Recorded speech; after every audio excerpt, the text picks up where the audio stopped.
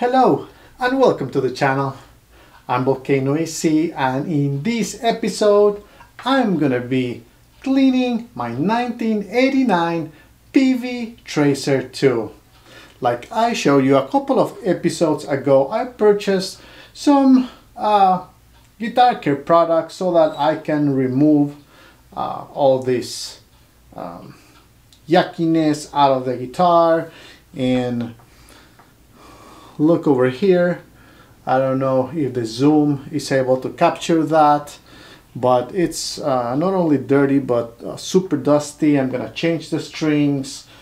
I'm gonna open up as well the electronics just to see how they are.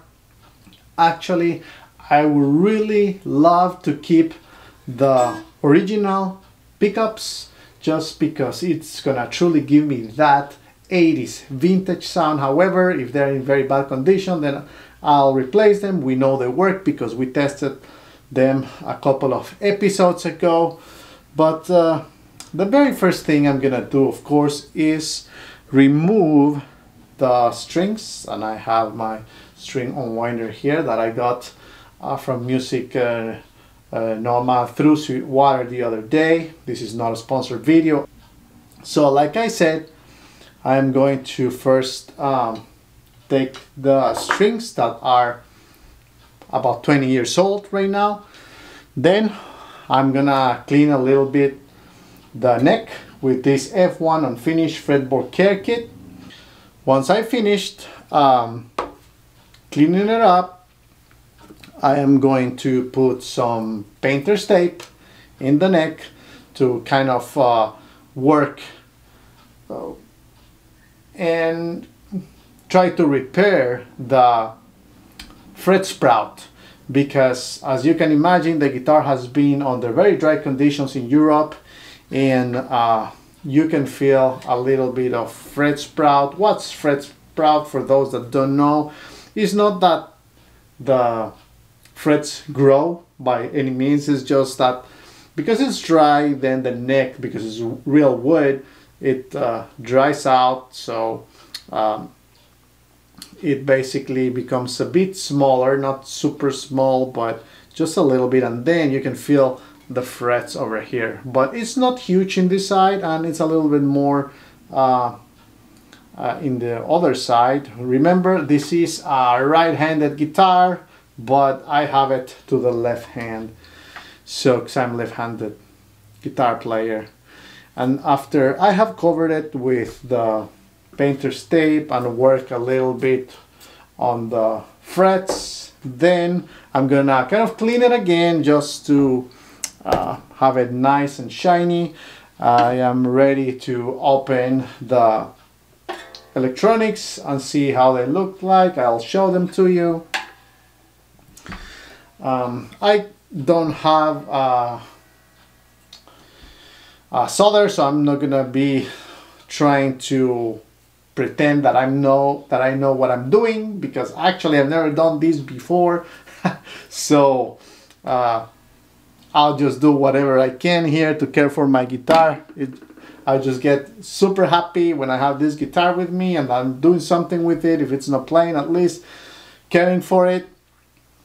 Then I'm gonna do some fret polishing, and finally I'm gonna try to use the guitar detailer right here and see how it comes out. And at the end I'll see what's missing, probably put my new strings, and I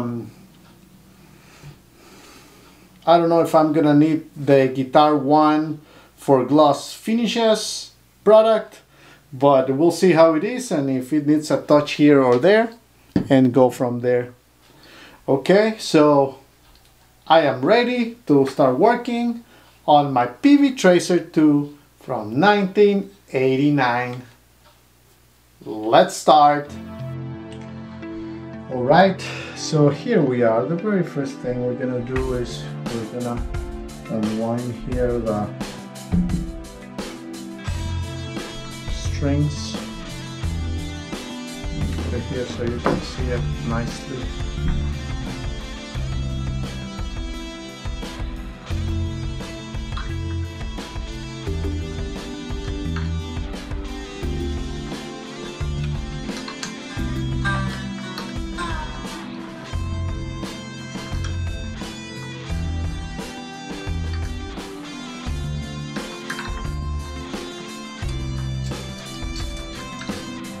Feels good.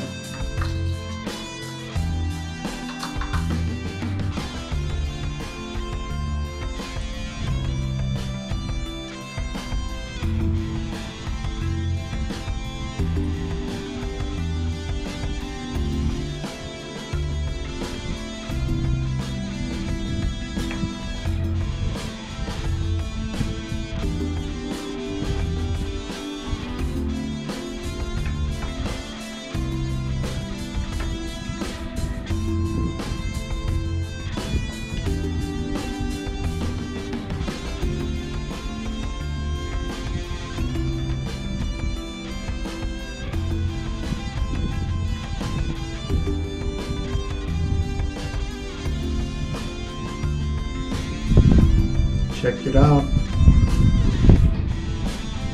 Very rustic. I have to change that or try to get the rust out, which is gonna be pretty tough. So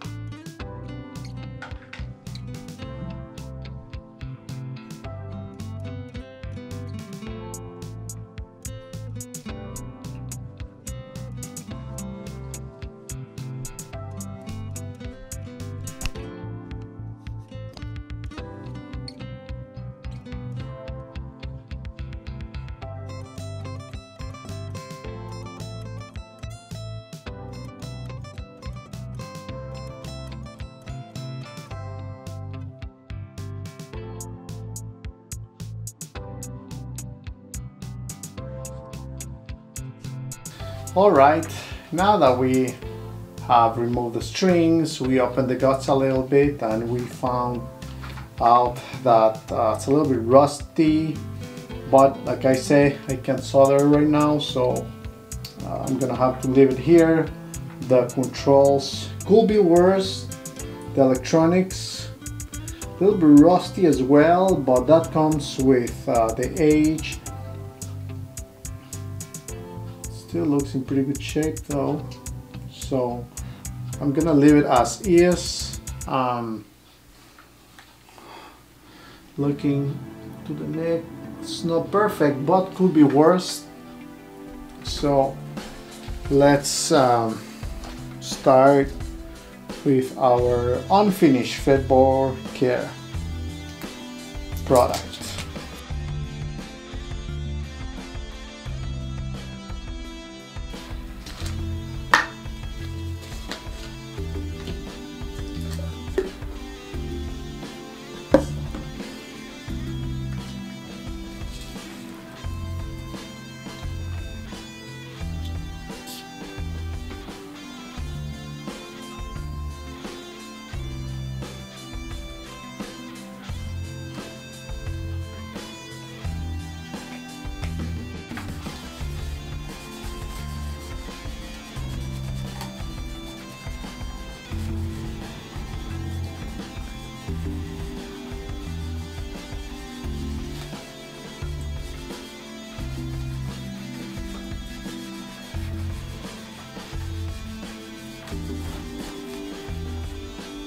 So I'll call it clean now. Look at this. After 20 years, this is as clean as it's gonna be.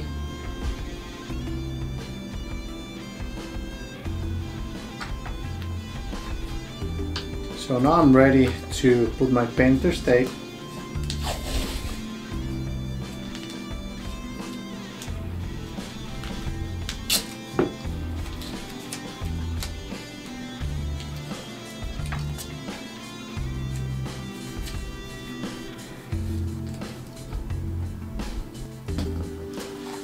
Okay, so here it is. We have our fretboard, really nice cover with our painter's tape, and I know it looks like Frankenstein, but that's fine. The main thing is that I'll be able to work on the kind of sharp edges and go from there. Okay. Start from the top. And pay attention that I'm not gonna do it super hard, just a little bit. Oh yeah, whew. Smooths it out right away.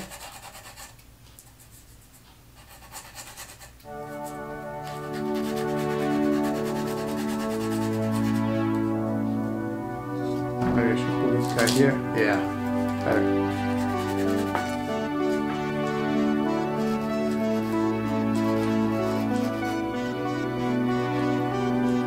Alright, so it's feeling pretty good now.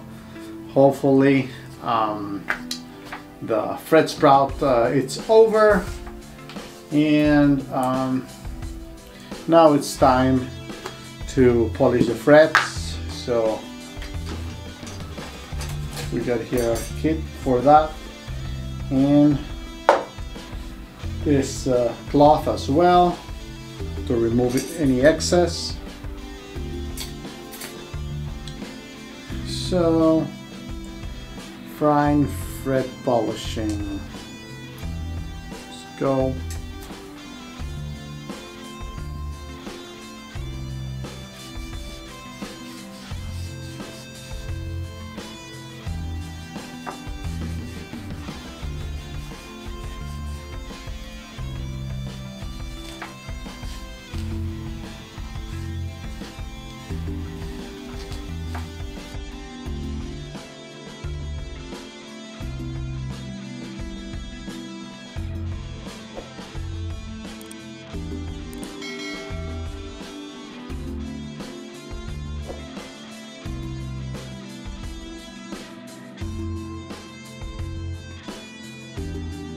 Polished.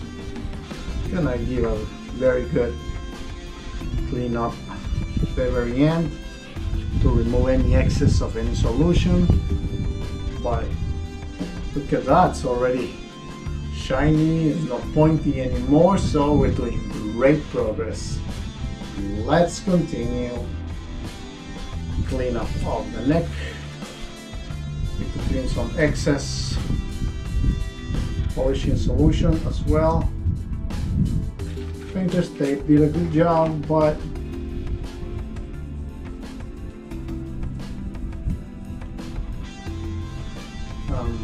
there's always a little excess that escapes. Perfect.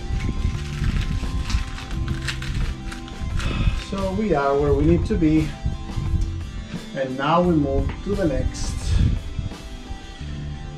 which should be guitar polishing. How about that? Well, I'm between the guitar polish and the guitar detailer for matte and gloss finish, restores and maintains. So I need to restore, so I'll be restoring right now. So let's start using this little guy over here.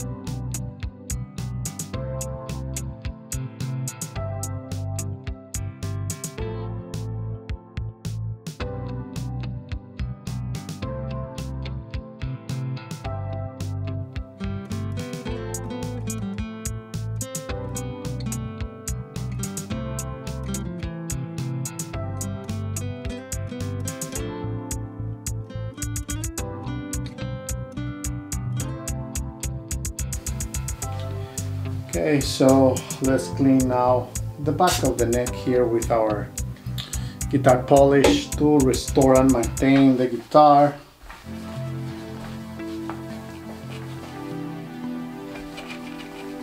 Has been doing a really great job on the dirty areas of the guitar, and now you see here.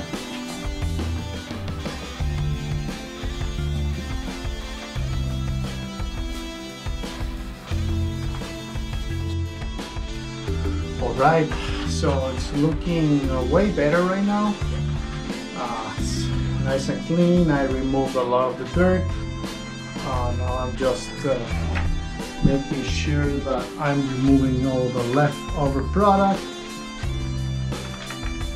And remember, this is just a cleanup. By no means this guitar is gonna be new. It's 33 years old. Maybe I was able to bring it 10 years younger, but not more than that. And then we have the guitar one for gloss finishes, and we'll see what's this guy doing. Maybe it's overkill because I already put the detailer, but we have it. Let's see what it does. Oh, smooths it out a little bit. That's good. I like it.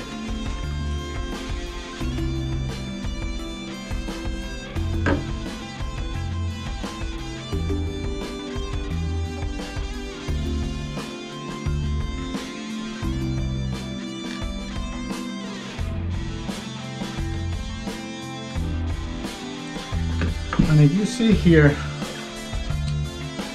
I could probably change this knob and position so that it's truly for the left-handed guitar, but I will need to remove this original knot with probably heating it up with a hair dryer, and then either putting the other way around and gluing it, but that's not something I want to do right now, so I'll leave it as it is for now. And I'll start putting the strings.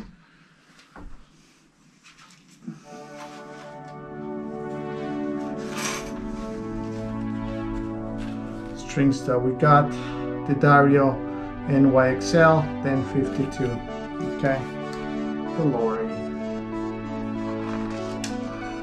So here for me will be the first top one.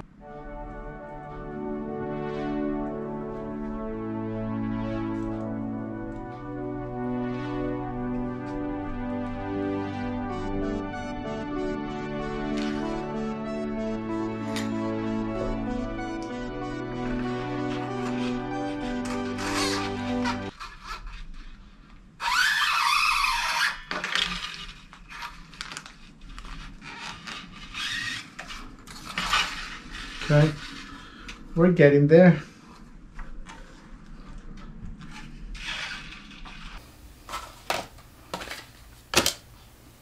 Nice.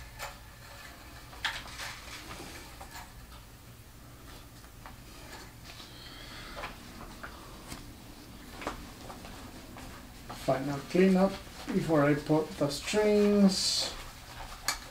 Who knows when I'm gonna clean this again like that. Okay. So start with the Lori.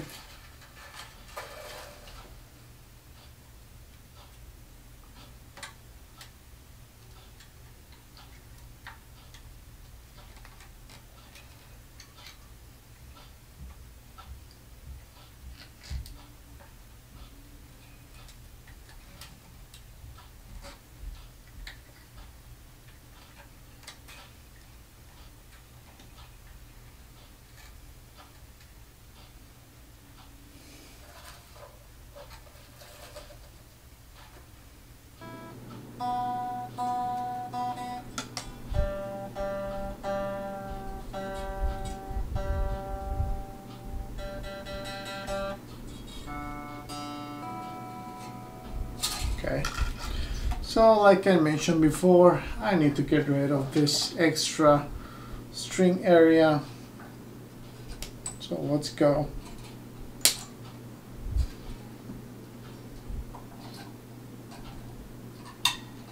So now for this final portion, just to see how it sounds after the cleanup.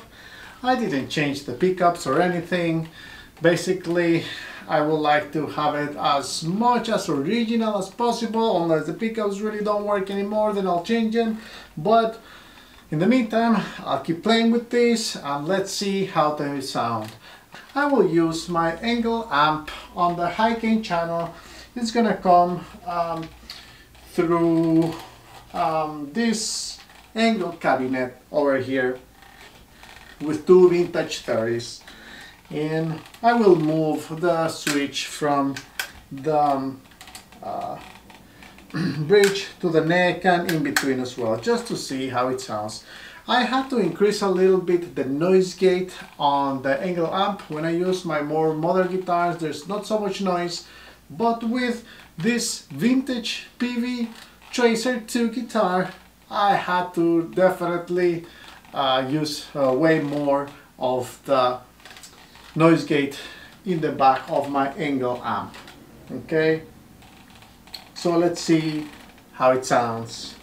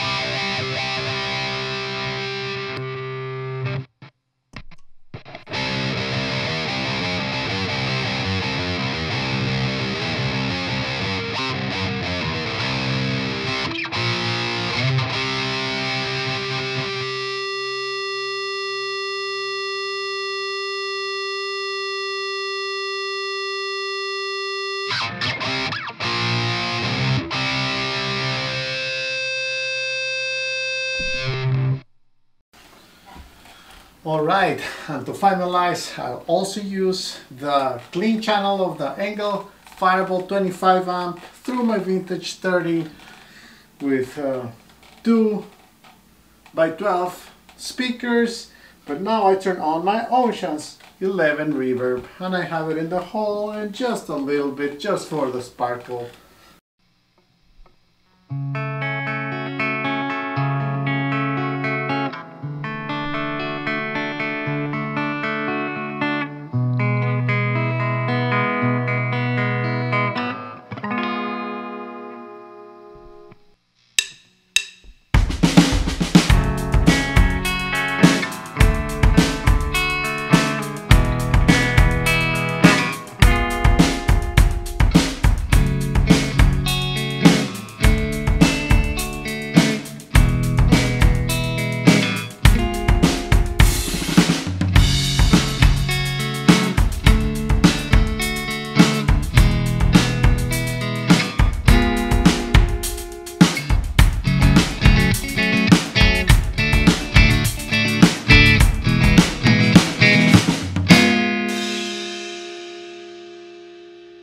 Alright, so if you like this video, smash the like button, and for more videos like this, don't forget to subscribe.